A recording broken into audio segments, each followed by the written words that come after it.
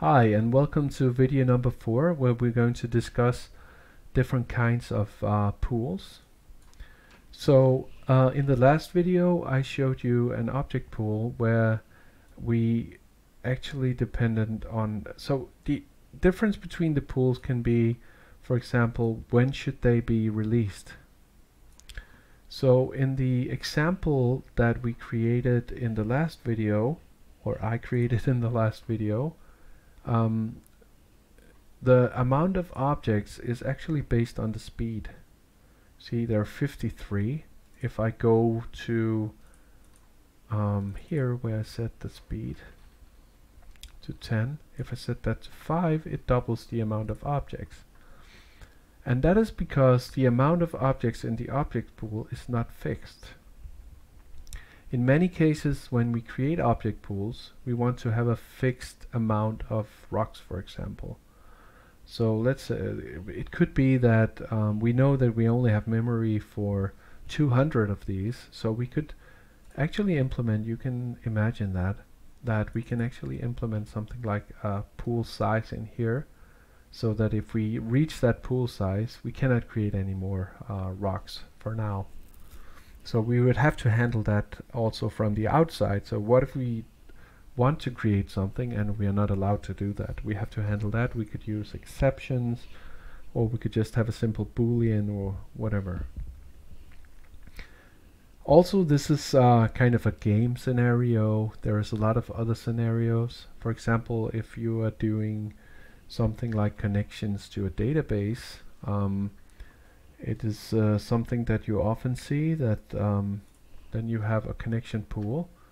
So if you have a connection to some database, it often takes a lot of time to establish the connection. So there's some handshake and stuff going on here, and it takes some time to establish that. So if you're doing small things like just a small update or reading something, this is really slow. So one of the things you can do is you can create like a connection pool, which is also object pool pattern. And this is also already implemented. You can look that up, connection pool. And then you, for example, you say you can have 4 connections at a time, and you can queue all the things that you want to do, and then take them one at a time here. This is one way to do it, just like I queued these operations like this. So this is an example of what you can use the pool for. You could also do other things. This is based on a fixed size. This was based on things going out of scope. You could also have out of scope being something like timeout. So you could say some object needs to live for some amount of time. If you imagine a very big game where you, I don't know, you pick some apples on a tree 3 kilometers away from where you are over here in the game, and you can't actually see further than this, and you're far roaming around here somewhere. It would be very expensive to keep objects here. So at some point, based on the distance, or based on distance and time or something like that, you could say, okay, I'm just ignoring that I ever saw that tree, and saying, yes, when I come back, it magically just grew back here. You've probably seen that in some games, because you can't remember the whole world, so you have to do some kind of pooling for things not to get out of hand memory-wise or storage-wise, right? So you only remember the most important things. So there's a lot of pooling going on there. So that could be timeout, could be based on distance, could be based on something like importance or whatever. So there are many different kinds of connection pools here that you can use.